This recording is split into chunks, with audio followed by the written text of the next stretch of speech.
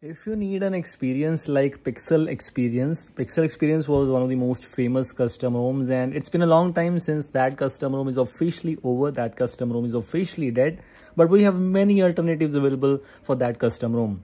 We have this one of them. The name is Project Pixelage. The latest version right now while making this video is 2.8, but because this is based on Pixel, so it is not having anything unique, anything new changed with the new versions. But still, if you want to give it a try, you can. This is a Pixel based custom ROM, so having all the Pixel goodies. The default launcher is Pixel Launcher as expectedly, having some Google apps pre-installed, and we also have the Pixel Weather app pre-installed.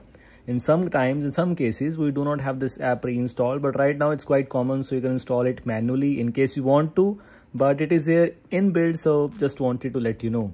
Another thing is, which is actually one of the most useful things right now and one of the primary reasons of using a custom ROM without root, is this Google Photos Unlimited Backup.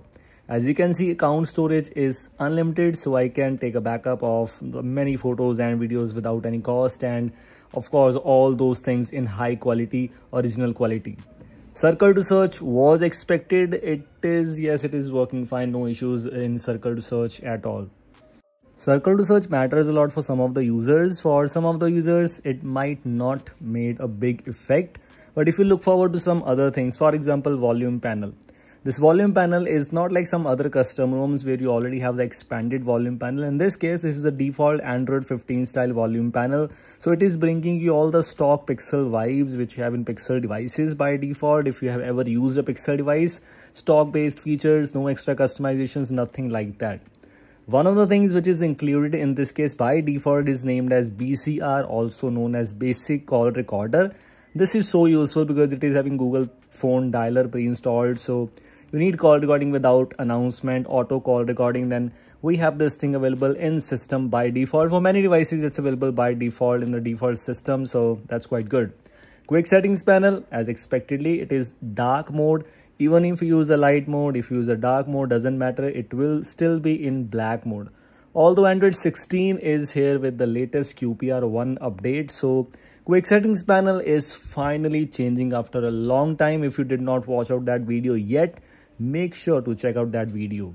Moving on to some system options, some customizations or some features available in settings, nothing. We have clear stock Android kind of UI, nothing new, nothing unique. Simple stock Android, but it's actually quite good.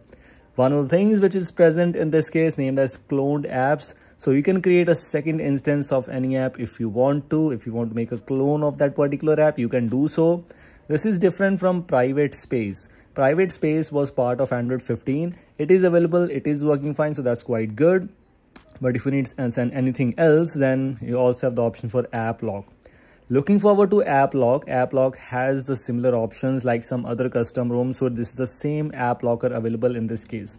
The good thing is we have the apps hide option available. We also have the option to use this app lock. I mean, if you use any other launcher, then you can still use this app lock. So that is good. If you use a custom launcher which does not have the app locker pre-installed, then this is a good useful thing for you. Game space. It's available, it's quite good, but it is having some more options as compared to some of the other ones. We have launch optimization, launch boost, smart memory management, loading priority, and so on. It was not available in other custom ROMs as far as I know for now.